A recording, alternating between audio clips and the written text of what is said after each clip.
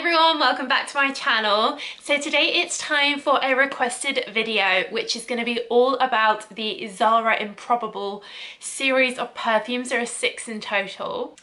If you're new here, then welcome to my channel. It's all about perfumes. I have hundreds of different perfume review videos like this, so do check them out and subscribe if you're not already. So let's get into the fragrances. So as you know, ZARA has quite a successful range of perfumes that they sell in their stores and online. Links will be down below, by the way, guys.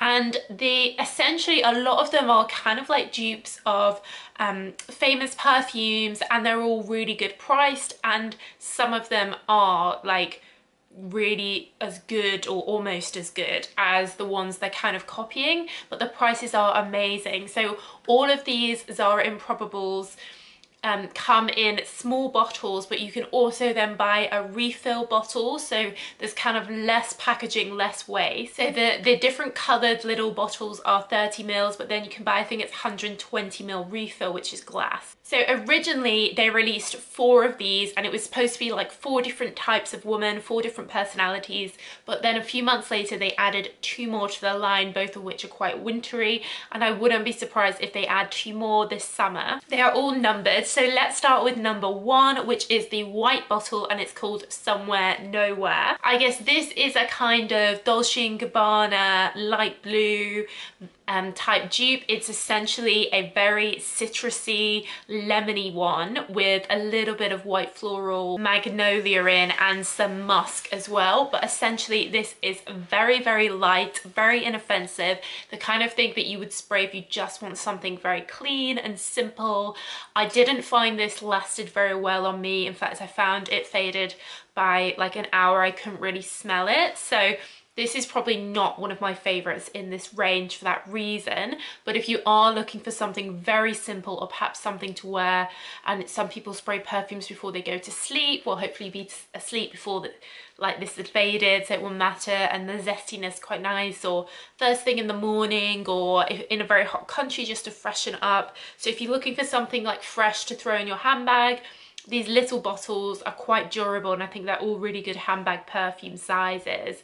So yeah, so this is like zesty and simple and fresh. The second one, A Sense of Glam, comes in a red bottle. Now this I do really like. This is sweet vanilla with lychee and rose. So this is similar to a lot of famous like mainstream perfumes at the moment.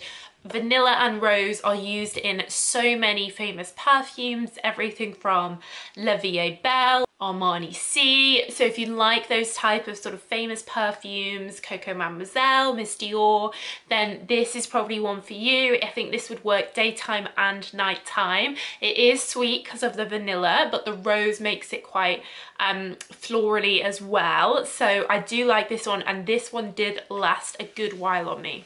Number 3 is Cotton Kiss, and this comes in the baby blush pink, millennial pink bottle. This is definitely sweet, innocent, and not too heavy perfume.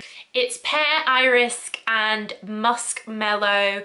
To me, this was a bit like the first one. I was a little bit indifferent to it. I didn't think it was particularly strong. Again, if you're looking for something quite simple, you like pear and you like iris, then perhaps go for this one. Or if you're looking for something for someone quite younger, you know, like a teenager type simple cheap perfume, then this one. But overall, as much as I love the pink branding, I wasn't overly loving the bottle. Loving the smell.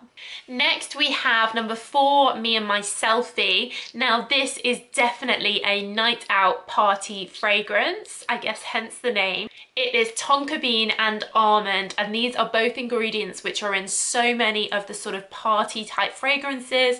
Think Carolina Herrera Good Girl, think some of the Olympias. You know, almond is a very sweet smell, very warm, and tonka bean is very, very warm. This one I found the best for lasting out of all of them. I was really impressed with this. You could definitely be spraying this before going out, and it would last, and then you could fit it in your handbag, do a top up in the toilets, in the nightclub or whatever.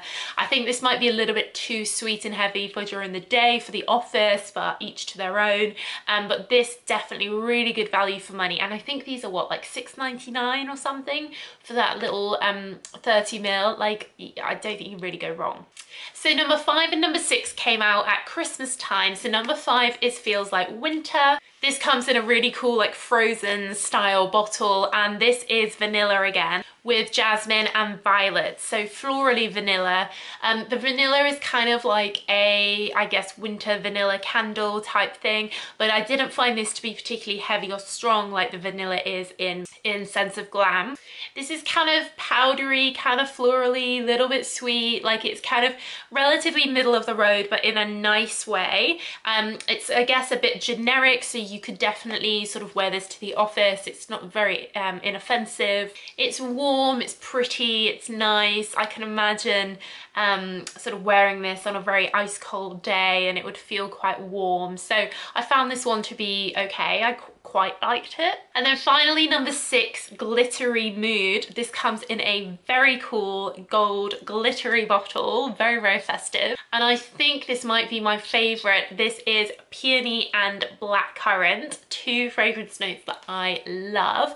So Peony is quite light and fresh, but Blackcurrant, of course, is deep and syrupy sweet, and I love it. This would just be perfect for people that like those sweeter fragrances like Jimmy Choo, like YSL Mon Paris, like Lancome Midnight Rose, like one of my favorites. So loving the blackcurrant note in this. This would work for day or night. Again, you know, just keep topping it up, why not? It's so cheap. And yeah, I really liked this one, really pretty. So that's it. So overall, I am impressed with this range. I think there's such good value, and the bottles and the branding are really on trend, and they come in these cool sort of almost like a postage packaging thing, rather than a sort of normal bottle thing. I'm not sure why, but there you go. So definitely try them, or definitely, you know, blind purchase these if you think they sound nice, because they're so good value. You can just have that top up. Yeah, really versatile. And I guess if you get bored of one, you could top it up with a different one without having to buy the little spray again. So that's quite cool. Yeah, overall, really impressed. And yeah, let me know what you think of these. Have you been trying them? Which is your favorite? Let me know in the comments down below. But that's it, guys. So thank you very much for watching, and I'll see you again real soon. Bye.